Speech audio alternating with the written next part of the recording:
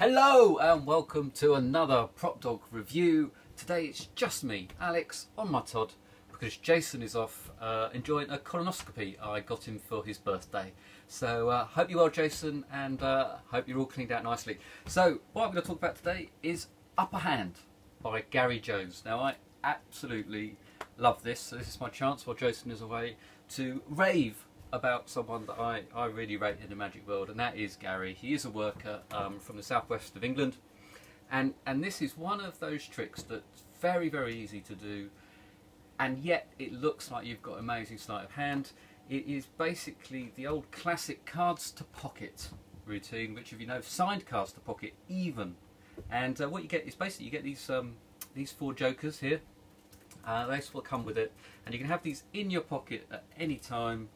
You can then pull out. You can be using this deck. There's nothing special about these cards at all. You can ask them. You can either get the spectators to choose a card each, or one spectator can choose four cards. So they could just say the four aces. These can then be signed. Okay, and that is really important.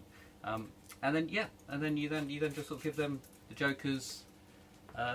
So you give them their signed cards, you get them, put them in their hands, you put the jokers in your pockets, and you click your fingers and you produce their signed selections from your pockets, and they're then holding the jokers.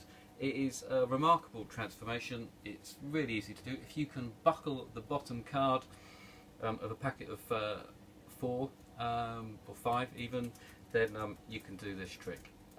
And of course, if you've got some pockets, you can even put the jokers into other people's pockets if you like. Gary uses his top pocket. He's wearing a jacket.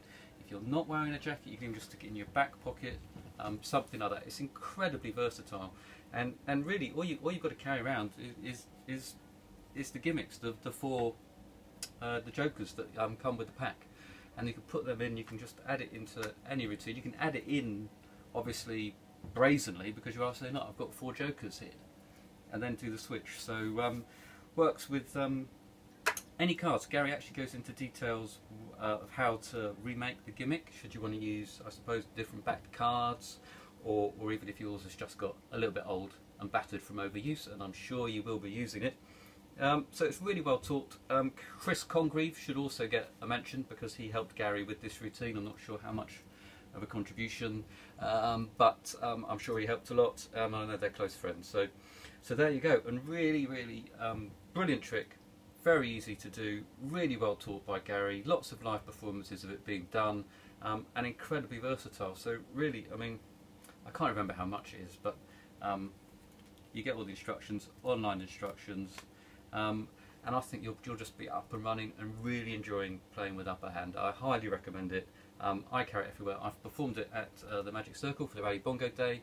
I actually did it in a transparent jacket that I got from Dominic Duvier. So it's wonderful.